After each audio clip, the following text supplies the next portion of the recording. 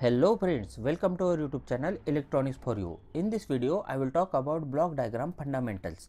So, whenever we talk about a control system, it is consisting of number of components working together to perform a particular task, and to show the function performed by each component, commonly a diagram is used, and this is called as block diagram. Now, let us take the example of a home heating system.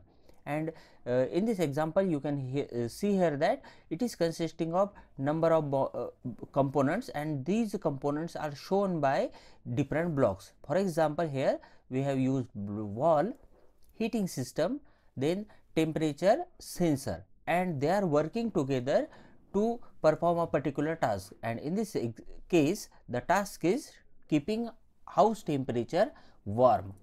And the definition of block diagram will be: block diagram is a pictorial representation of the cause and effect relationship between input and output of the system. Now, the simplest form of the block diagram is a single block with one input and one output. Now, this is our block, and it is having X as a input and Y as a output. This is the simplest form of block diagram. And here this rectangle representing block usually consisting of the description of the system, then name of the element, or the symbol for the mathematical operation. So this may be the different things that may come into this block. Here the arrow represents the direction of information or signal flow. So this is the direction of signal flow, and this arrow nothing but the signal X and Y, that is input and output. The next point is components of block diagram. The system components are also called as elements of the system, and in this case there are different four components. The first one is system or block, then branches will be there, then summing point or summing junction, and last one is pickoff point, or we can call it as takeoff point. So these are the different components that will be a part of our block diagram. We will discuss them one by one. The first one is block. Each block or of the block diagram, in case of our control system, and especially when we talk about a block diagram, this is our block here, and this one is nothing but a transfer function. So in case of our block, generally the transfer function is written inside that block, and we can say that it describes the transfer function of the block. The second one is branches. Now branches we have already discussed about it. It is nothing but the signals.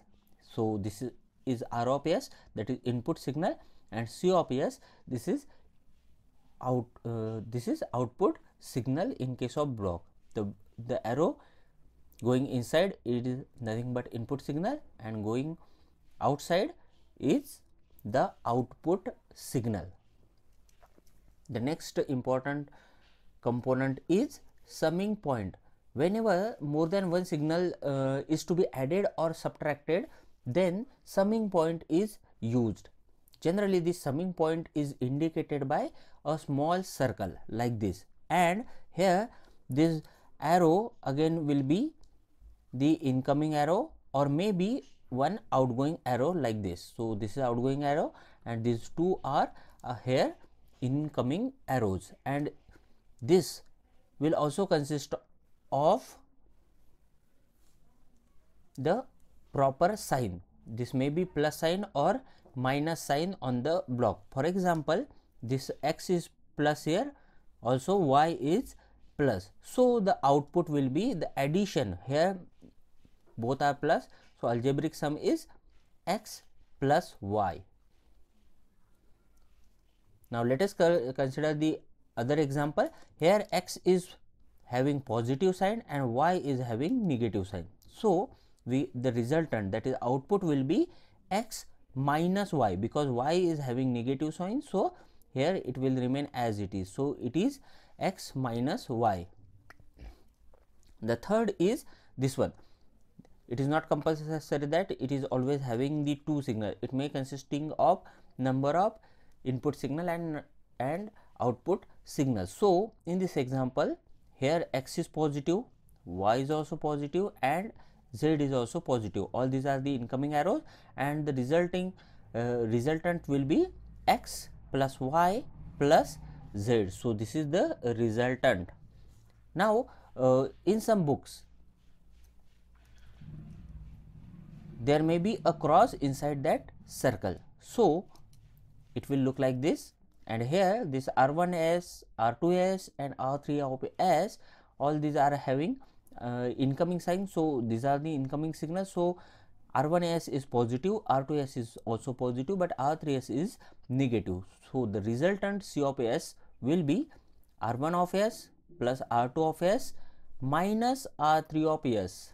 So this is generally a summing point, and it is represented like this. Now next point is takeoff point, or we can call it that pickoff point. So takeoff point will is used to distribute a signal. The input signal may be distributed to the several points, and it is distributed like this. For example, this is the x as an input signal, and this is our takeoff point. Here this x is distributed on this point like this. Here it is distributed in 3 branches. So this is the work of takeoff point. Also this distribution may come toward the input also. So here this x is distributed here to the to further point like this, and it may come toward the input. So this is our takeoff point, which may act as a which may be used for the feedback purpose. So the point from which the signal is taken for the feedback purpose is called as takeoff point. Now the last important terms are forward path and feedback path. The name itself indicates forward path. It is the direction of flow of signal from input to output. If we move from this is our input signal R of S, and output signal is C of S. If we move from input to output, then it is called as forward path. So this one is our forward path, that is from input to output. And if we move in the direction from, that is signal, if the signal move from direction output to input, then such a path is called as feedback path. So this is our feedback path in case of a closed loop system. Now let us learn about the advantages of a block diagram. The functional operation of the system can be observed. So it is the simplest form, and you can easily observe the functional operations of the system. Then block diagram gives the information about performance of the system. Then block diagram is used for the analysis and design of control system. And last one is, it is very simple to construct the block diagram of a big and a complicated system. So these are the advantages of block diagram, and generally we use the block diagram whenever there is a complex system. Now let us talk about the disadvantages of block diagram.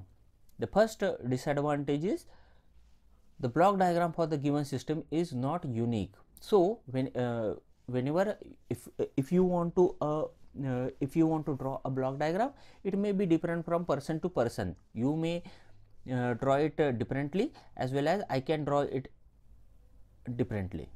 Then the source of energy of the system is not shown in the diagram. In case of block diagram, the source of energy is not shown. Then block diagram does not give any information about physical construction of the system.